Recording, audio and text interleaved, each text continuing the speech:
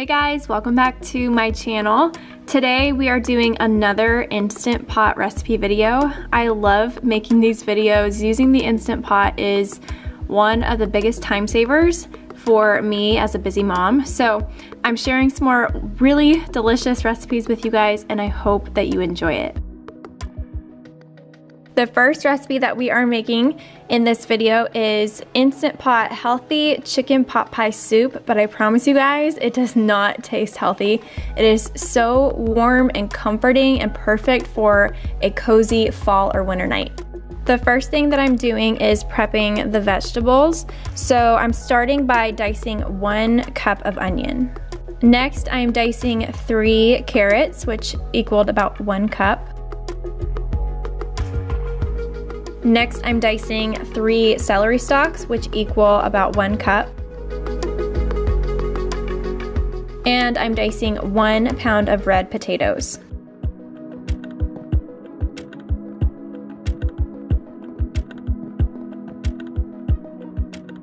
Next, turn the Instant Pot to saute and add in some avocado oil and let that heat up. Once the oil is heated, you can add your onions, carrots, celery, cook until the onions are soft, and then add in your garlic. And again, cook, stirring constantly until fragrant. So this is about 30 seconds to a minute. Next, add in your potatoes.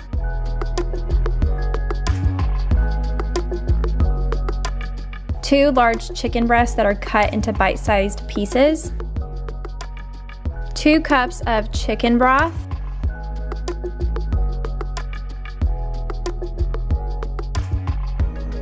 1½ teaspoons dried sage, and 2 tablespoons of fresh thyme leaves. Now it's time to cook, so put the lid on the Instant Pot and set the valve to the sealing position. And cook on manual high pressure for 10 minutes. While the soup is cooking, you're going to add 1 cup of full-fat canned coconut cream or milk and 1 cup of cashews to a high-speed blender. But you're gonna blend the coconut milk and the cashews until very, very smooth. Also, while the soup was cooking, I made this artisan bread from the brand Simple Mills. This brand has really tasty but super clean ingredient baking mixes, crackers, cookies. So I love using all their products. And today, like I said, I'm making this artisan bread, and I'm gonna be keeping this stuff in my pantry because it's really tasty and it paired really well with this paleo soup.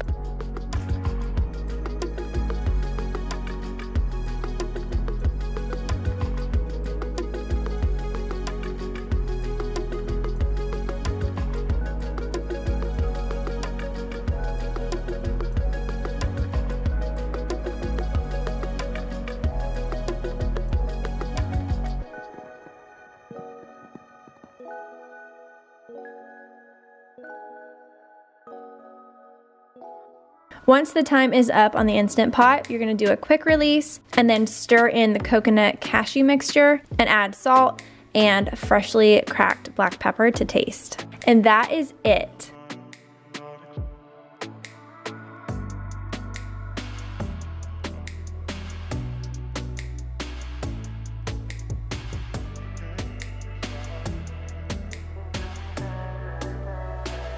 The next recipe that we're making is Instant Pot cashew chicken.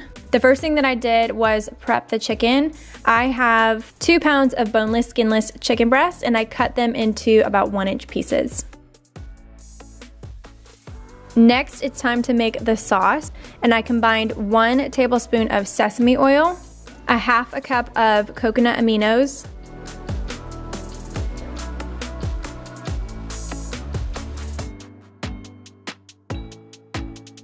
3 tablespoons of ketchup,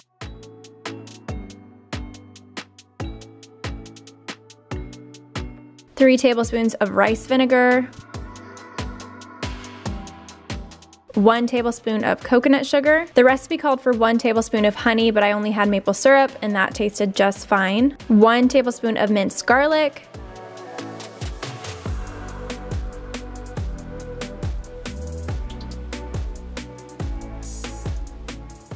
1 tablespoon of minced ginger,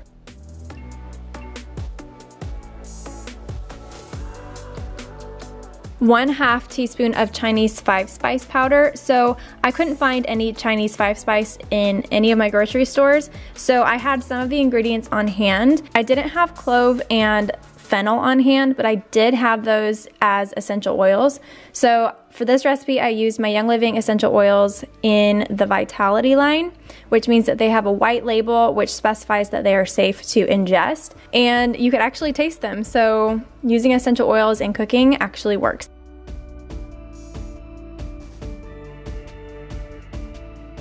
Next, it is time to prep the chicken. So in a bowl or a bag, you put the chicken pieces in with 1 tablespoon of arrowroot flour, some salt, and some pepper. Next, turn the Instant Pot to saute and add in about a tablespoon of sesame oil and let that heat through. Once the oil is heated, add the chicken and sear on all sides for about 1 to 2 minutes. Once the chicken is seared, you can press cancel on the Instant Pot and pour the sauce into the Instant Pot. Stir everything around with the chicken to evenly distribute it, and then you're gonna put the lid on the pot, set the valve to sealing, and cook for about 10 minutes. Right before the Instant Pot is done, you're gonna combine 1 tablespoon of arrowroot flour with 2 tablespoons of water. And once the Instant Pot is done, you're gonna do a quick release and then open the lid. And then turn on the saute button and pour the water flour mixture into the Instant Pot, and then you're gonna whisk all of that into the sauce. Next, add in the cashews and continue stirring for about 1 to 2 minutes, or until the sauce is as thick as you'd like it to be. I chose to serve this cashew chicken over cauliflower rice, and it tasted so good. But you could also serve it over broccoli, over spaghetti squash, and then you can garnish with additional cashews, green onion, or sesame seeds. This recipe is for zuppa toscana soup. It's kind of like a copycat recipe of the soup that's at Olive Garden. So this recipe actually Andrew cooked and filmed. I was out this night, so he cooked us dinner. The first thing to do is to prep your veggies. So Andrew has washed the kale and potatoes, and now he is chopping up 3 cups of kale, as well as dicing 4 cups of red potatoes. Next, he's chopping 1/2 cup of white onion, and he's mincing 1 tablespoon of garlic,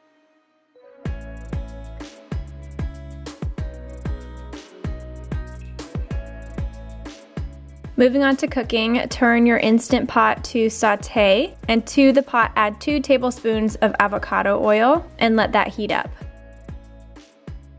Next, Andrew is decasing 1 pound of mild sausage. We use mild sausage in this recipe, but we thought that spicy sausage might actually taste really good. Once the oil is heated, add the sausage to the pot and cook until all of the sausage is browned.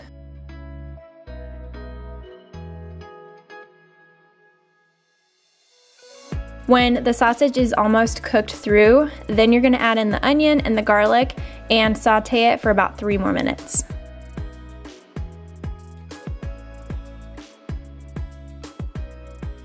Once the veggies and the meat are all cooked, you're gonna turn off saute mode and add in 6 cups of chicken broth,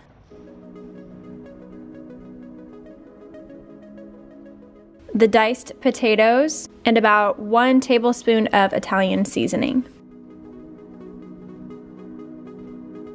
Next, place the lid on the Instant Pot and make sure that the nozzle is set to seal. Turn the Instant Pot to pressure cook on high for 10 minutes.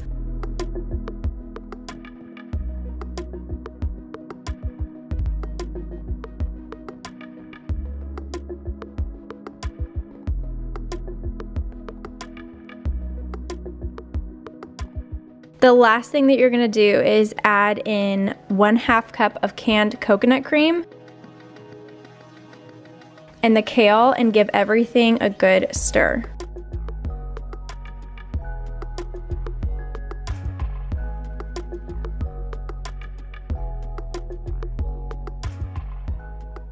And then the last thing to do is divide the soup into bowls. You can top it with parsley, red pepper flakes is really good, and that is it.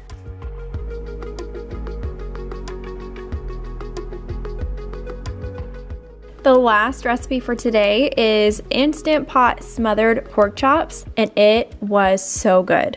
So what I did is I sliced 2/3 cup of mushrooms, I minced 2 cloves of garlic, and I chopped 2 slices of uncooked bacon.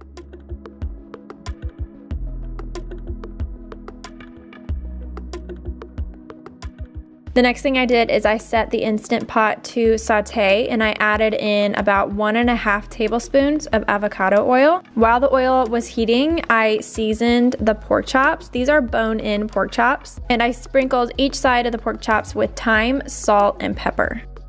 Once the oil was heated through, I added in 3 pork chops at a time, and I seared the pork chops on both sides for about 2 to 3 minutes just to brown the sides. Once they were seared, I removed them from the pot and I added in the other 3 pork chops and did the exact same.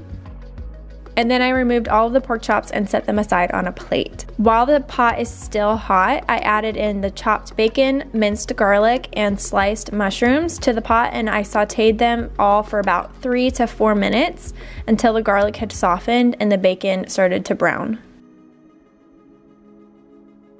Next, I added in the 1 cup of beef broth to the Instant Pot, and I scraped the bottom of the pot to deglaze.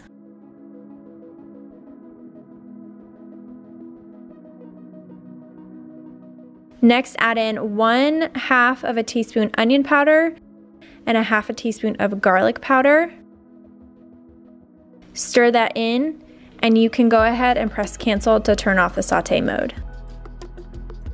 Next, add in your pork chops back to the pot. Secure and lock the lid, turning the pressure release handle to sealing. Next, you're gonna select pressure cook on high and set the timer for about 10 minutes. Once the cooking time is done, then you're going to let the Instant Pot naturally release for about 10 minutes. And then you can go ahead and quick release the remaining pressure. Once that's done, open the lid and remove only the pork chops, and you can go ahead and cover them to keep them warm. But you're gonna leave the mushrooms, bacon, and sauce in the pot and turn the pot to saute mode. Next, add in the coconut milk and stir. And you can go ahead and continue to heat that to reduce it just a little bit.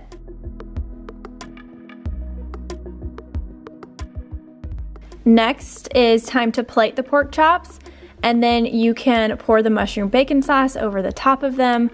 How we served them was we put some mashed potatoes at the bottom of the plate, then put the pork chops on top of the mashed potatoes and poured the mushroom bacon sauce over everything, and it was kind of like pork chops and mashed potatoes with gravy. It's so good. You can also garnish with fresh thyme or fresh parsley. And guys, this one was super easy and super tasty. So that is it for today's video. Thank you so much for watching. I hope you guys liked this. If you guys want to see more Instant Pot recipe videos, then let me know in the comments down below. Also, like I said, you can find all of these recipes linked in the description box. If you guys are not subscribed to my channel already, then go ahead and do that. And follow us on Instagram at Allie_Gooch. All right, I love you guys, and I will see you in the next one. Bye.